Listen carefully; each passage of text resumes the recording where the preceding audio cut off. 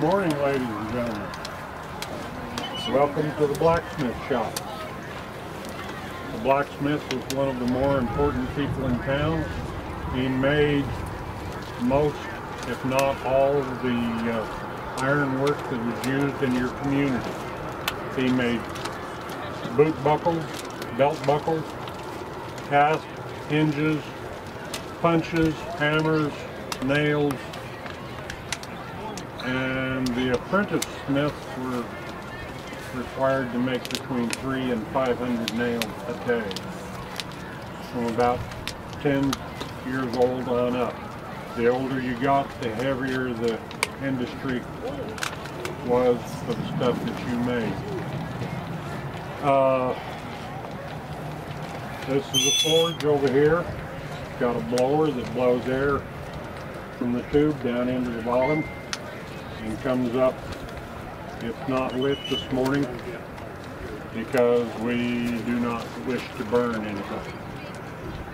The anvil behind me was necessary with a pair of tongs like it's hanging here.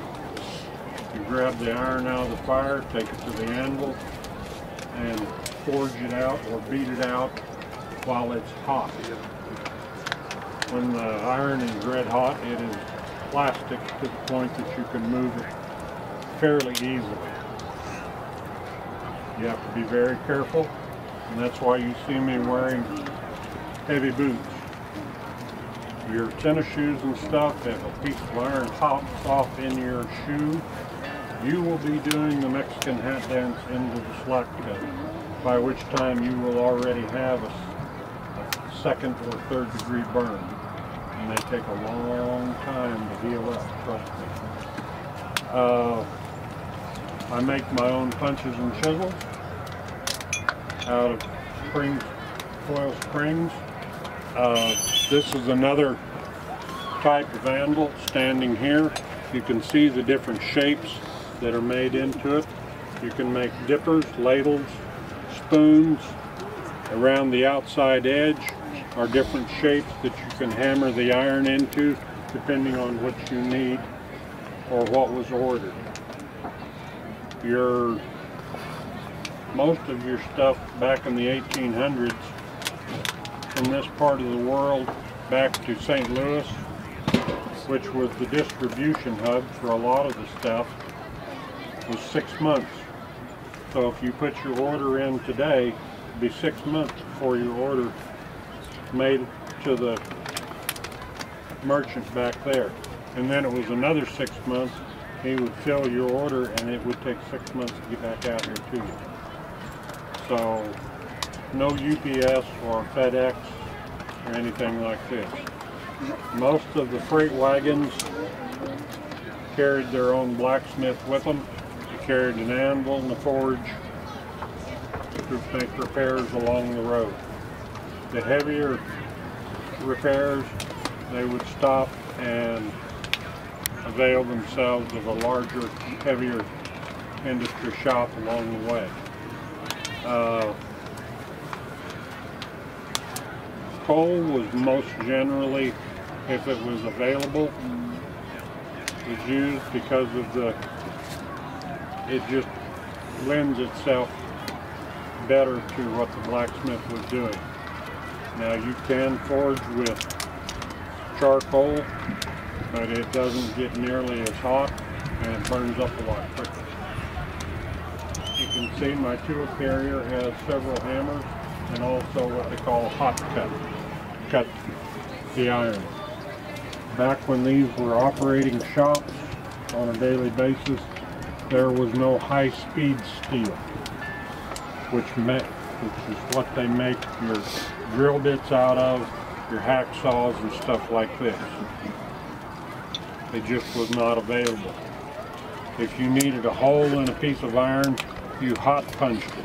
In other words, you brought the iron out red hot, put it on the anvil, took a punch of the appropriate size, hit it, and then turned it over, and over the Pritchell or Hardy hole, you sheared out that size, or if it was needed a little bit bigger, you simply wedged it out with the punch or the chisel. Chisels were used to cut things, shape things, whatever. I will stop talking and entertain any, I will try to answer any questions that you may have. Anybody? Yes, dear. Can you make metal arrows? Can you make metal arrows? Arrows? Most generally the arrows were made out of wood and then fletched with turkey or chicken or whatever kind of feathers. The arrow tips were made out of metal. Yes, I can and I have made. Yes. What's the Sunny D bottle for? The what? Sunny D bottle.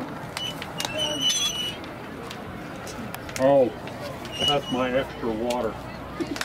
And it's going to get rather warm this afternoon. Yes. Have you ever made horseshoes? Horseshoes? Yes, I have. And the last group that I talked to, one of the smiths that I blacksmithed with, he raised 5 boys shoeing horses. He did a demonstration and there were 2 of us with stopwatches.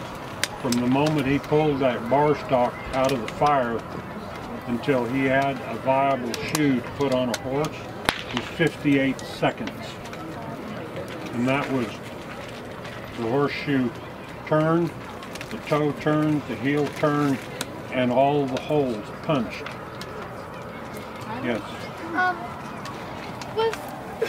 When you take it out of the fire, is it like fully melted, or is it like, is it melted once like one of the, or is it still hard? And then you know one of those things that you like hold like this and you can grab it and you just pull it?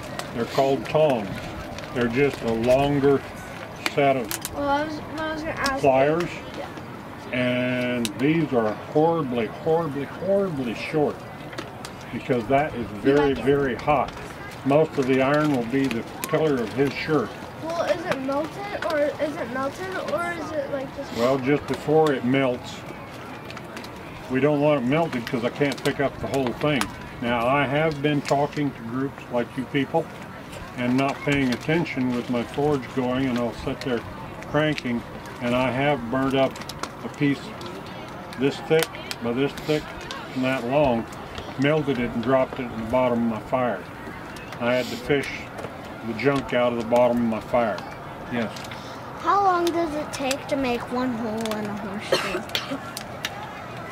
If you're good at it and you are doing it on a daily basis, 2 to 3 seconds. Because he will. What is it? No. I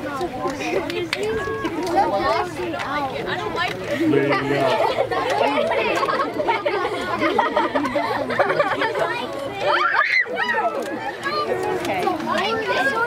want to catch it. But yeah, the hot punching.